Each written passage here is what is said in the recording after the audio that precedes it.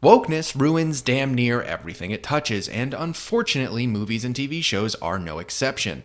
These days in Hollywood, wokeness is everywhere, from Star Wars to Lord of the Rings to whatever this is, and I don't even know what the this even is. One of the most common woke tropes to be shoehorned into just about every single major film franchise is the strong woman protagonist, who is surrounded by cartoonishly evil and/or impossibly incompetent men. And it's this exact trope that got me thinking about something that everyone who's ever had to sit through a gender studies course, like I did in college, remembers from that course: the Bechdel test. The Bechdel test is a test created by feminist cartoonist Alison Bechdel, which has 3 criteria which a film has to meet in order for feminists to not feel guilty watching it because it doesn't reflect their weird girl boss power fantasies. Sorry, what I meant to say was that the Bechdel test's 3 criteria are meant to measure representation of women in films as a sort of litmus test for feminist filmgoers. Those 3 criteria that a film has to meet to pass the test are: 1, the movie has to have at least 2 women in it. 2, the women have to talk to each other. And 3, they have to talk to each other about something other than a man. This test is, of course, completely ridiculous, as it doesn't even work as a measure of female representation in film, let alone as a measurement of a film's, quality. But this test did get me thinking, what if there was a test to measure the quality of male representation in film and TV? A sort of reverse Bechdel test. I'd say that with all of the movies and TV shows these days that have been using male characters solely as a means to demonstrate how a woman character is superior to them, it's about time that somebody proposed such a test. So I give you the reverse Bechdel test. The criteria are as follows. 1, the movie has to have at least 1 named male character in it. 2, that character has to be competent, moral, and masculine. And 3, no male character in the movie can be gratuitously belittled or dominated by a woman. Those first 2 criteria are pretty straightforward. If all of the male characters in your movie are bumbling idiots or Saturday morning cartoon villains, it doesn't really qualify as a good representation of men. Also note the need for a male character to not only be competent and moral, but also masculine.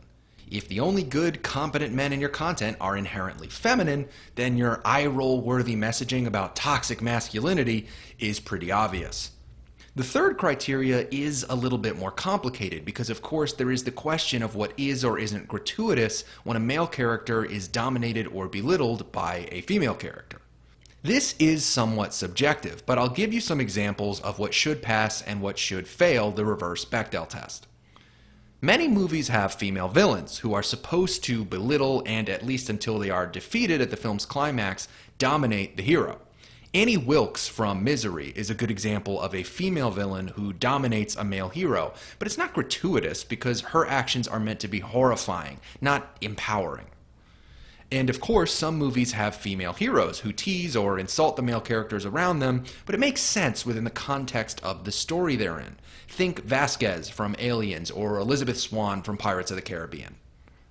The only thing that should really make a film fail this criteria is when a woman belittles or dominates a man in a movie or TV show seemingly out of nowhere or in a way that doesn't make sense or fit into the film's narrative.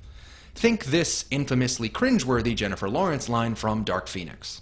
And by the way, the women are always saving the men around here. You might want to think about changing the name to X-Women.